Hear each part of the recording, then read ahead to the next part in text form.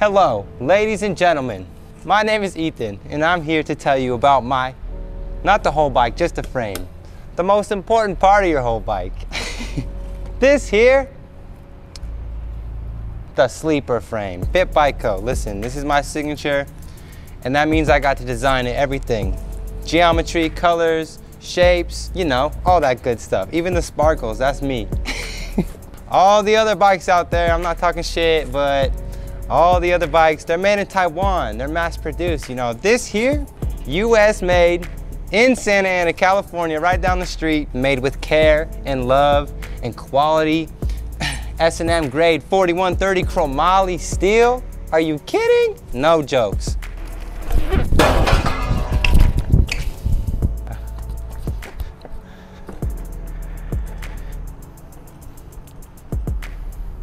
This rail is so fucking waxy. Oh my God, I smacked the tree with my face. Bro, look at my hat. I didn't even realize, shit.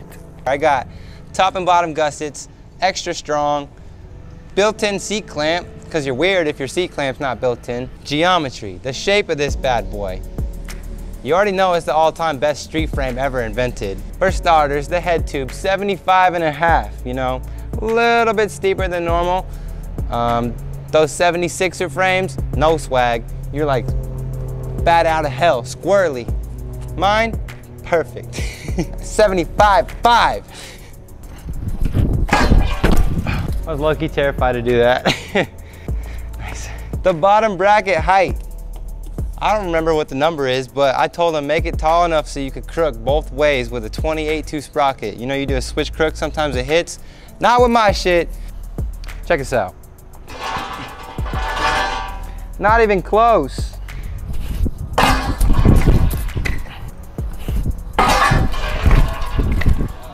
So the back end, we're at 13.4 slammed. The reason I made it a little longer is because I used to ride 13 flat. Then I moved up to a 13.25, and that was the greatest thing I ever did.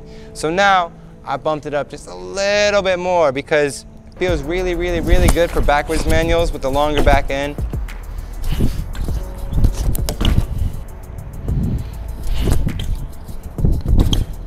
Aside from that, the aesthetically pleasing 9.25 standover. My last frame was 9.15, and I went crazy. I bumped it up to 9.25. Looks better. I run a tall seat, so I like it to look like I don't run such a tall seat. Mid-bottom bracket, obviously. Integrated headsets, obviously. Built-in chain tensioners, bro. Your frame ain't got that. Mine do. Oh yeah, so the colors. The colors, obviously. This one, Daytona Violet. It's a M3 color off a 97 M3. Go look it up. So Fit, they've balled out. They matched my Matt Nordstrom's bars in the purple. And then these are the Fit Shiv V3 forks, also come in purple now. So you can get the full kit just like me. Looks perfect. The other ones come in trans red, the all-time greatest bike color ever. Shout out to Garrett Reynolds. And then we got a black one for those boring guys, you know. So the best thing in the world, spaghetti, obviously. I was super poor for a long time. Street riding every day, you know? And so I would make a pound of spaghetti in the morning and just put it in a Tupperware, put sauce all in it, and then just carry that shit around all day long. And I would just take spaghetti breaks between clips, and that would keep me fueled up in order, you know, to make it this far, baby. That's why I got the spaghetti. And no one else got spaghetti, come on. So I got my name right here in the pasta. And on this side, the O is a meatball in FitBikeCo. That's crazy.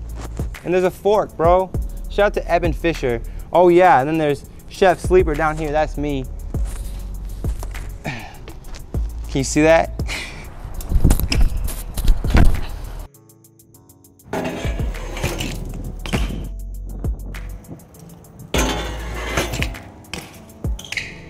There you have it. She does work, clearly. So now it's time for you to go get one at your local fit dealer, or hit me up on Instagram. I'll sell you one through my bike shop and I'll hook you up. And then, you know, you'll get it from me. It's even better.